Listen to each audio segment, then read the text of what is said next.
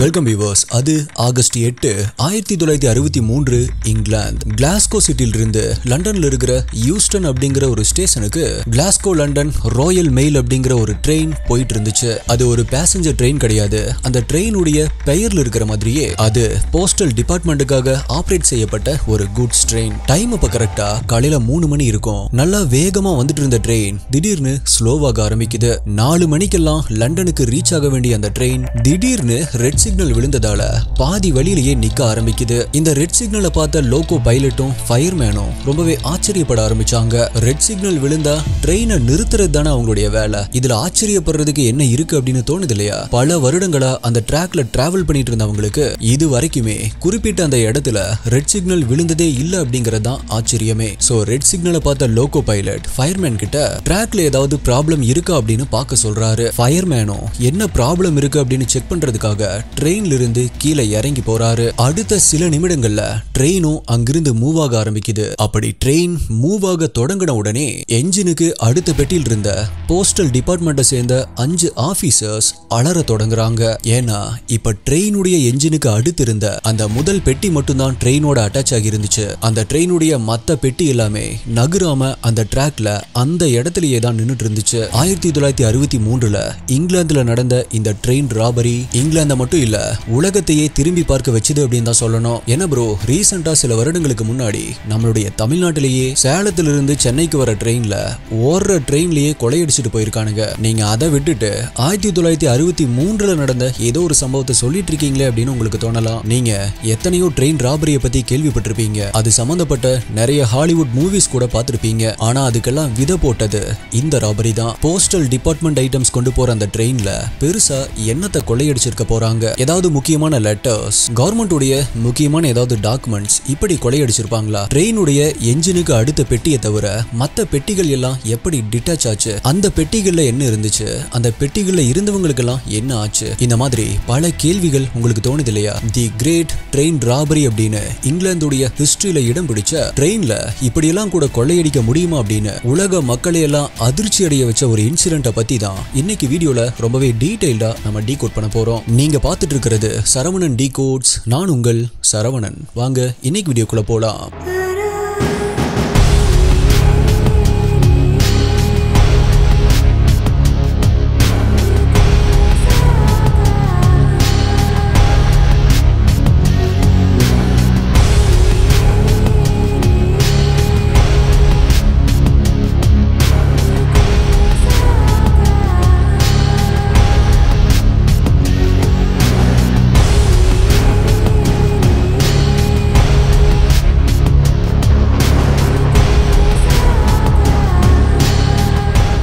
எல்லாருக்குமே பணம் சம்பாதிக்கணும் அப்படிங்கிற ஆசை இருக்கும். மணி இஸ் ஆல்வேஸ் அல்டிமேட் அப்படின்னு சொல்லுவாங்க. அப்போ அந்த மாதிரி கோடிக்கணக்கில் பணம் சம்பாதிக்க வேகமான அதே நேரத்தில் நேர்மையான வழி இருக்கா அப்படின்னு கேட்டா கண்டிப்பா இருக்கு அப்படின்னும் அதற்கான வழிகளை தான் தி மில்லியனர் ஃபாஸ்ட் லைன் அப்படிங்கிற இந்த புக்ல சொல்லியிருக்காங்க. குக்கோ எஃப்எம்ல இந்த புக் ஆடியோ ஃபார்மேட்ல இருக்கு.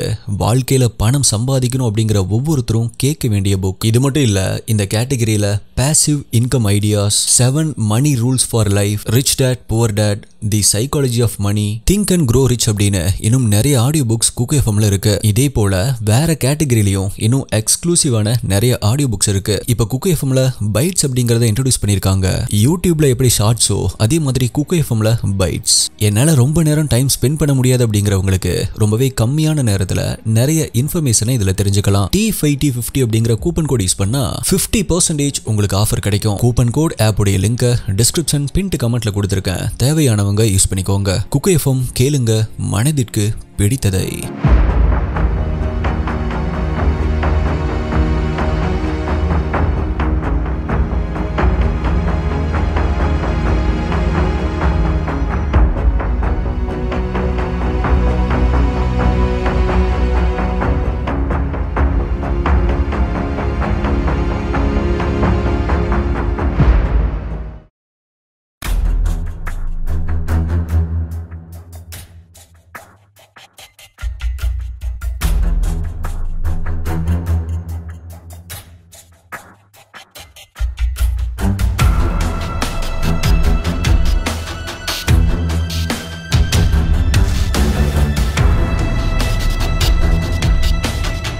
அது ஆகஸ்ட் 7 1963. டைம் இப்ப கரெக்டா ஈவினிங் 6:30 மணி இருக்கும். கிளாஸ்கோ சென்ட்ரல் ஸ்டேஷன்ல இருந்து லண்டன்ல இருக்கிற ஹியூஸ்டன் அப்படிங்கிற ஸ்டேஷனுக்கு டிராவலிங் போஸ்ட் ஆபீஸ் அப்படின்னு அழைக்கப்படுற ராயல் மெயில் ட்ரெயின் புறப்பட தயாரா இருந்துச்சு. அந்த ட்ரெயின்ல மொத்தமா 12 பெட்டிகள் அட்டாச் பண்ணியிருந்தாங்க. 72 போஸ்ட் ஆபீஸ் ஸ்டாஃப்ஸ் அந்த ட்ரெயின்ல டியூட்டில இருந்தாங்க. அந்த 72 பேர்ல 5 பேர் என்ஜினுக்கு அடுத்து இருந்த முதல் பெட்டியில இருந்தாங்க. சரியா 6:50 மணிக்கு கிளாஸ்கோ ஸ்டேஷன்ல இருந்து புறப்பட்ட அந்த ட்ரெயின் அடுத்தடுத்த ஸ்டேஷன்கள்ல இருந்த லோக்கல் போஸ்ட் ஆபீஸ்க்கு வந்த லெட்டர்ஸ் மற்றும் லக்கேஜஸ் ஹேண்ட் ஓவர் பண்ணிட்டு அந்தந்த போஸ்ட் ஆபீஸ்ல இருந்து வந்த லெட்டர்ஸ் மற்றும் லக்கேஜஸ் ஏத்திட்டு போயிட்டு இருந்துச்சு.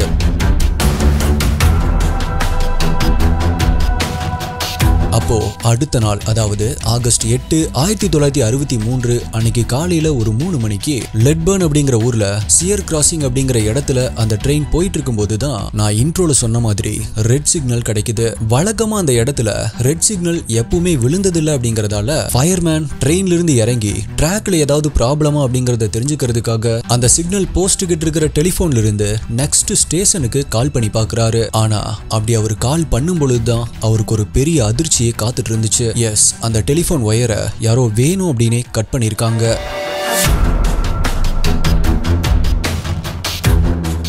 அதை பார்த்து அதிர்ச்சி அடைஞ்ச ஃபயர்மேன் சம்திங் ராங் அப்படின்னு புரிஞ்சுக்கிட்டு உடனடியா இந்த விஷயத்த லோகோ பைலட் கிட்ட சொல்றதுக்காக வேகமா வர்றாரு. ஆனா அப்படி அவர் ட்ரெயினுக்கு வர்றதுக்குள்ள அவரை பின்னாடி இருந்து யாரோ அட்டாக் பண்ணதால அங்கேயே அவர் மயங்கி விழுகிறாரு. சேம் அதே நேரத்துல ட்ரெயினுடைய என்ஜின்குள்ள 3 பேர் ஏறுறாங்க. ஏதோ விபரீதமா நடக்க போகுது அப்படிங்கறத புரிஞ்சுக்கிட்ட லோகோ பைலட் அவங்களை அட்டாக் பண்றதுக்கு ரெடி ஆகுறாரு. ஆனா அதுக்கு வாய்ப்பே கொடுக்காம அவருடைய தலையில ஒரு இரும்பு ராடை வச்சு அடிச்சு அவரையும் மயக்கமடைய வைக்கிறாங்க.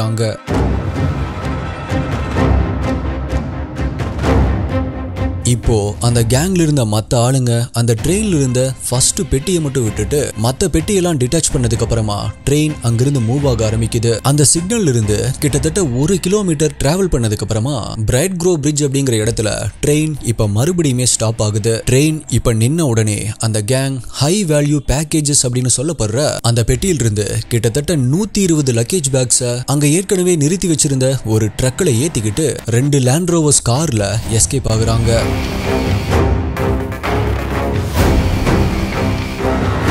உலகத்திலேயே முதல் முறையா ட்ரெயின்ல நடந்த மிகப்பெரிய ராபரி அப்படிங்கறதால இந்த விஷயம் இங்கிலாந்து மட்டும் இல்ல உலகம் முழுக்கவே ரொம்பவே பரபரப்பா பேசப்பட்டுச்சு. ஏன்னா அந்த ட்ரெயின்ல கொள்ளையடிக்கப்பட்டது லெட்டர்ஸோ இல்ல கவர்மெண்ட்டுடைய முக்கியமான டாக்குமெண்ட்ஸோ இல்ல. கொள்ளையடிக்கப்பட்ட பணத்துடைய மதிப்பு 2.61 மில்லியன் பவுண்ட்ஸ். நம்ம ஊர் காசுல சொல்லணும் அப்படின்னா கிட்டத்தட்ட 639 கோடி. இவ்வளவு பெரிய அமௌண்ட அவங்க ஆட்டைய போடுறதுக்கு எடுத்துக்கிட்ட டைம் ஜஸ்ட் அரை மணி நேரம் தான்.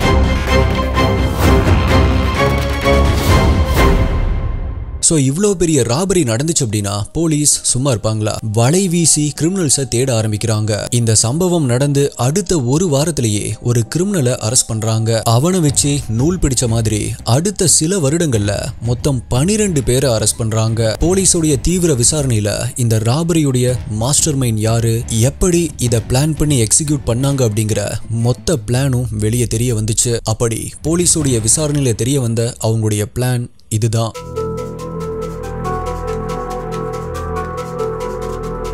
லண்டனை சேர்ந்த ப்ரூஸ் ரெனால்ட்ஸ் அப்படிங்கிறவரு சின்ன சின்ன திருட்டுகளை செஞ்சுட்டு அடிக்கடி ஜெயிலுக்கு போயிட்டு வரக்கூடிய ஒரு ஆளு. அடிக்கடி திருடிட்டு ஜெயிலுக்கு போயிட்டு வர்றது ஒரு கட்டத்துல ரெனால்ட்ஸுக்கு அழுத்து போக ஆரம்பிக்குது. சோ ஏதாவது பெருசா பண்ணிட்டு லைஃப்ல செட்டில் ஆகணும் அப்படின்னு முடிவு பண்றாரு. ஆனா பெரிய திருட்டு எல்லாமே தனியா பண்ண முடியாது அப்படிங்கிற முடிவுக்கு வந்த ரெனால்ட்ஸ் தனக்கு ஜெயில பழக்கமான கோர்டன் குடி, பஸ்டர் எட்வர்ட்ஸ் அப்படிங்கிற 2 கிரிமினல்ஸ் கூட சேர்ந்து டிஸ்கஸ் பண்ண ஆரம்பிக்கிறாரு. அப்பதான் அவருக்கு பிரைன் ஃபீல்ட் அப்படிங்கிற எக்ஸ் மிலிட்டரி மூலியமா அந்த ராயல் மெயில் ட்ரெயின்ல சீனியர் செக்யூரிட்டி ஆபீசர் ஒருத்தருடைய கான்டாக்ட் கிடைக்குது.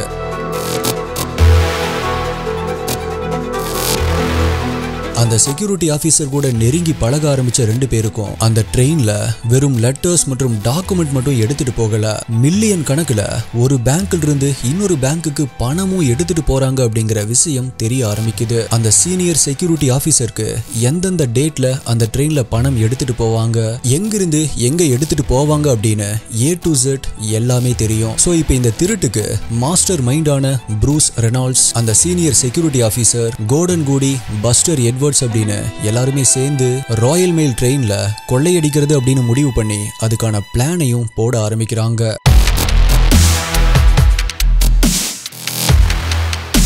பிளான் அப்படின்னா ஏதோ ஒரே நைட்ல உட்காந்து போட்ட பிளான் கிடையாது. பல மாதங்களா பிளான் போட ஆரம்பிக்கிறாங்க.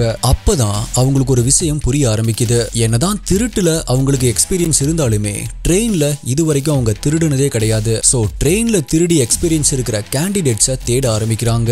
அப்படி தேடும் பொழுது ட்ரெயின்ல சின்ன சின்ன திருட்டுல ஈடுபட்டு அதுல எக்ஸ்பர்ட்டா இருந்த சவுத் கோஸ்ட் ரைடர்ஸ் அப்படிங்கிற கேங்க பத்தி தெரிய வருது. அந்த கேங்ல ட்ரெயினை நிறுத்தி திருடுறதுல எக்ஸ்பர்ட்டான ராஜர் கோட்ரே, Tommy விஸ்பே, pop Welsh, gym Hussey அப்படின்னு 4 பேர் இருந்தாங்க. சோ இப்படி ஒவ்வொருத்தரா சேர்ந்து 15 பேர் இருக்கிற ஒரு பெரிய கேங்கா ஃபார்ம் ஆக ஆரம்பிக்குது. ஃபைனலா ஆகஸ்ட் 8, 1963 அன்னைக்கு கொள்ளையடிக்க நாளும் குறிக்கப்படுது.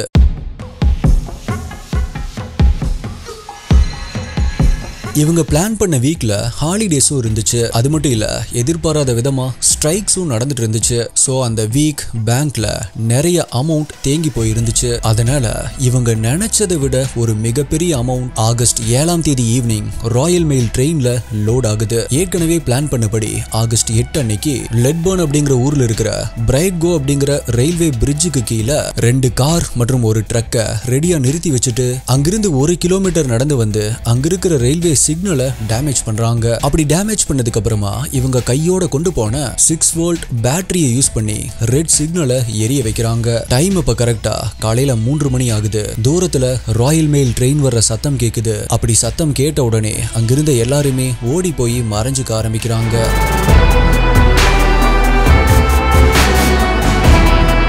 அப்பதான் நான் இன்ட்ரோல சொன்ன மாதிரி ரெட் சிக்னலை பார்த்து அந்த ட்ரெயின் நின்ன உடனே லோகோ பைலட் மற்றும் ஃபயர்மேனை அடிச்சு மயக்கம் போட வச்சுட்டு அந்த ட்ரெயின்குள்ள ஏறுறாங்க. இப்போ இந்த ட்ரெயின் நின்னுட்டு இருக்கிற இடத்துக்கும் அவங்களுடைய வெஹிக்கிள்ஸ் பார்க் பண்ணிருக்கிற இடத்துக்கும் கிட்டத்தட்ட 1 கிலோமீட்டர் தூரம் இருக்கும். சோ ட்ரெயின் அவங்களுடைய வெஹிக்கிள்ஸ் பக்கத்துல இருந்தா மட்டும்தான் இங்க இருக்கிற பணத்தை எல்லாமே ஈஸியா ஷிஃப்ட் பண்ண முடியும் இல்லையா? இதையுமே பக்காவா யோசிச்சு ஒரு சொல்யூஷன் வச்சிருந்தாங்க. கொள்ளையடிக்க வந்த கேங்ல மொத்தம் 15 பேர் அப்படின்னு சொல்லியிருந்த இல்லையா? அதுல ஒரு சின்ன திருத்தம். அவங்க கூட 16ஆவதா இன்னொரு ஆளு இருந்தான். எஸ், லோகோ பைலட்டை அட்டாக் பண்ணிட்டு அந்த சிக்னல் இருந்து அவங்களுடைய வெஹிக்கிள்ஸ் நின்னுட்டு இருக்கிற அந்த இடத்துக்கு ட்ரெயினை ஓட்டிட்டு போறதுக்கு அப்படின்னு ஒரு ரிட்டையர்டு லோகோ பைலட்டையும் ஹையர் பண்ணி வச்சிருந்தாங்க.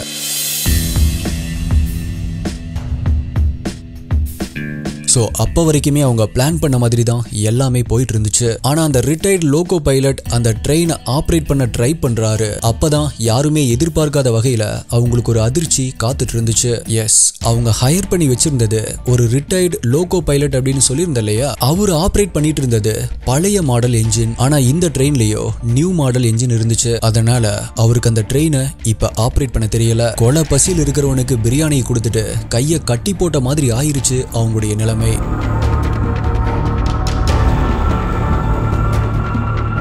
இப்போ என்ன பண்றது அப்படின்னு தெரியாம கன்ஃபியூஸ் ஆக ஆரம்பிக்கிறாங்க. நேரம் ஓடிக்கிட்டே இருக்கு, பதட்டம் அதிகரிச்சுக்கிட்டே இருக்கு. எல்லாமே ஒரு 2 நிமிஷம் தான். உடனடியா அந்த ட்ரெயினை பிரிட்ஜு கிட்ட கொண்டு போகல அப்படின்னா டோட்டல் பிளானும் சொதப்பிரும். இப்போ வேற வழியே இல்லாம, கொஞ்சம் கூட ஈவு இரக்கமே இல்லாம அப்பதான் அவங்களுக்கு இன்னொரு யோசனை தோணுது. இரும்பு ராடால அடிச்சு துவைச்சு மயக்கம் போட வச்சிருந்த அந்த ட்ரெயினுடைய லோகோ பைலட்டை திரும்பவும் அடிச்சு முகத்துல தண்ணியை தெளிச்சு மயக்கம் தெளிய வைக்கிறாங்க. அரை குறையா மயக்கம் தெளிஞ்ச அவரை உருட்டி மிரட்டி அந்த ட்ரெயினை ஓட்ட சொல்லி கட்டாயப்படுத்துறாங்க. அவரும் அரைகுறை மயக்கத்திலேயே அந்த ட்ரெயினை ஓட்ட ஆரம்பிக்கிறாரு.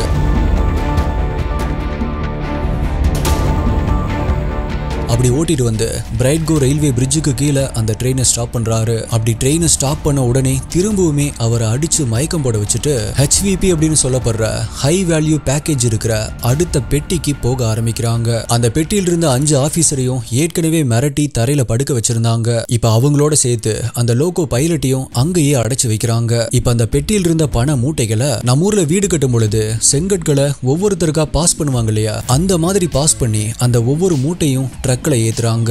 மொத்தமா இருந்த 128 பேக்ஸ்ல 120 பேக்ஸை அவங்க எடுத்துட்டு போயிருந்தாங்க.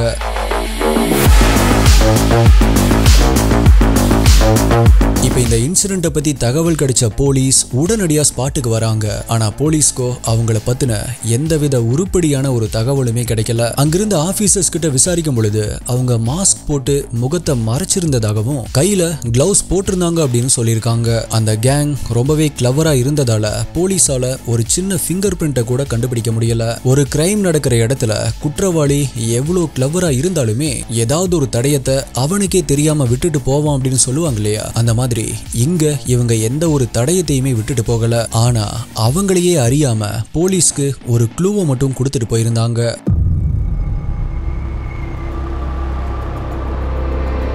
அதாவது கொள்ளையடிச்சு முடிச்சதுக்கு அப்புறமா கிளம்புறதுக்கு முன்னாடி அந்த பெட்டியில் இருந்தவங்க கிட்ட இன்னும் அரை மணி நேரத்துக்கு யாருமே இந்த இடத்தை விட்டு கூட அசைய கூடாது, போலீஸ் கிட்ட இன்ஃபார்ம் பண்ணக்கூடாது அப்படின்னு சொல்லியிருக்காங்க. இதுல என்ன ப்ரோ க்ளூ இருக்கு அப்படின்னு யோசிக்கிறீங்களா? இல்ல கிளவரா இருக்கிற நம்மளுடைய எஸ்டிஐ பல பேர் கண்டுபிடிச்சிருப்பீங்க. எஸ், அப்படி அவங்க சொன்னதை வச்சு போலீஸ் என்ன அசியூம் பண்ணாங்க அப்படின்னா சம்பவம் நடந்த இடத்துல இருந்து ½ an hour டிரைவிங் டிஸ்டன்ஸ்ல தான் இப்போ அவங்க எங்கேயாவது மறைஞ்சிருக்கணும் அப்படின்னு போலீஸ் கஸ் பண்ணாங்க.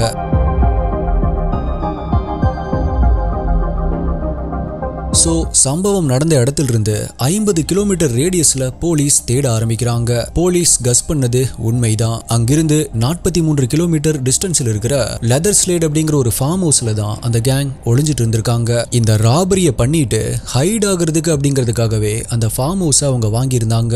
ஆனா வயர்லெஸ் ரேடியோ மூலியமா போலீஸுடைய மூவ்மெண்ட்டை ஒட்டு கேட்டுட்டு இருந்தவங்க போலீஸ் நம்மளை தேடிட்டு இருக்காங்க, சீக்கிரமாவே அங்கிருந்து எஸ்கேப் ஆகணும் அப்படின்னு முடிவு பண்றாங்க. கொள்ளையடிச்சது வியாழக்கிழமை. சண்டே அந்த ஃபார்ம் ஹவுஸ்ல இருந்து எஸ்கேப் ஆகணும் அப்படின்னு ஏற்கனவே பிளான் பண்ணியிருந்தவங்க அதுக்கு முன்னாடியே கொள்ளையடிச்ச எல்லா பணத்தையும் ஷேர் பண்ணிக்கிட்டு கொள்ளையடிச்ச அடுத்த நாளே அதாவது வெள்ளிக்கிழமையே அந்த ஃபார்ம் ஹவுஸ்ல இருந்து எஸ்கேப் ஆகுறாங்க.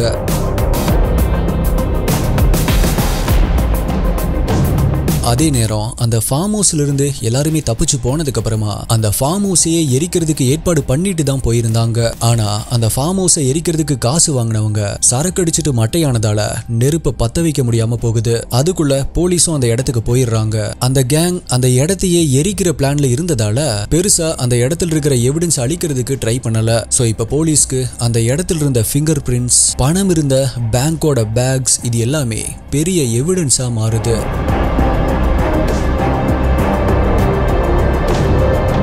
அந்த ஃபிங்கர் பிரிண்ட்ஸை வச்சு பார்க்கும் பொழுது போலீஸ்க்கு இதை செஞ்சது எல்லாமே பழைய கைங்க தான் அப்படிங்கிறது தெரிய வருது. இந்த கேஸை லண்டன் போலீஸ் மட்டும் இல்ல, போஸ்ட் ஆஃபீஸ் உடைய இன்வெஸ்டிகேஷன் பிரான்ச், ஸ்காட்லாந்து போலீஸ் அப்படின்னு எல்லாருமே சேர்ந்து தான் டீல் பண்ணிட்டு இருந்தாங்க. இந்த சம்பவம் நடந்து ஒரு வாரத்திலேயே அதாவது ஆகஸ்ட் 14, 1963 ஒரு கிரிமினலை அரெஸ்ட் பண்றாங்க.